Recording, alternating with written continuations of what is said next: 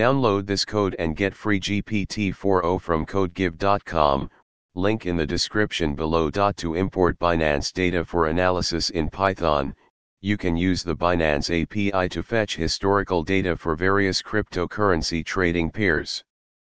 Here's a step-by-step tutorial on how to import Binance data and analyze it using Python. Step 1. Install the required libraries. You will need the requests library to make API requests to Binance and the pandas library to handle and analyze the data. You can install them using pip. Step 2. Get API key and secret from Binance. To access the Binance API, you will need to create an account on Binance and generate an API key and secret key.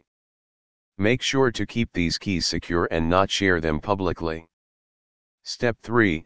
Import Binance data using Python. In this code snippet, replace your _API key and your _API secret with your actual API key and secret. Specify the trading pair symbol and the interval you want to retrieve data for. The code fetches historical data for the specified symbol and interval using the Binance API. The data is stored in a pandas data frame for further analysis. Step 4.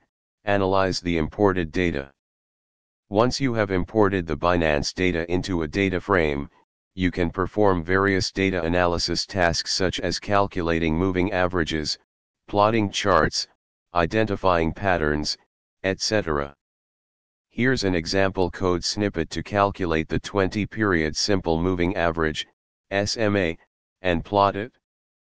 This code calculates the 20-period SMA for the closing prices and plots the close price along with the SMA on a chart. That's it. You have now successfully imported Binance data into Python for analysis. Feel free to explore further analysis techniques and strategies based on your requirements.